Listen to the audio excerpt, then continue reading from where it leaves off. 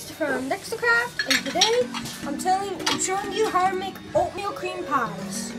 So first, get a bowl, and then get some water, pour it in, make sure it's like,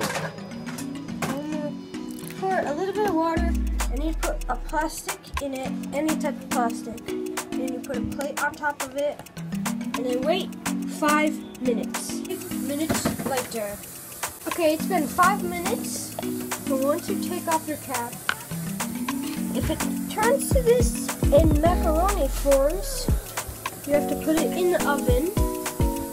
This is how I'm going to pause. Okay, I got the bowl. Can you open the oven for me? And close it. And you set it for 20 minutes. 20 minutes going. See you in 20 minutes. All right, 10 seconds set.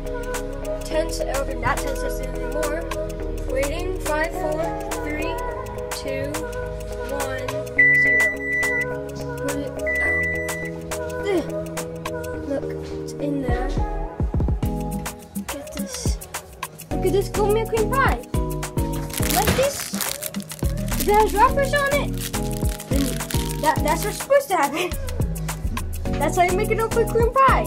Yes, this video was a joke. It doesn't actually work.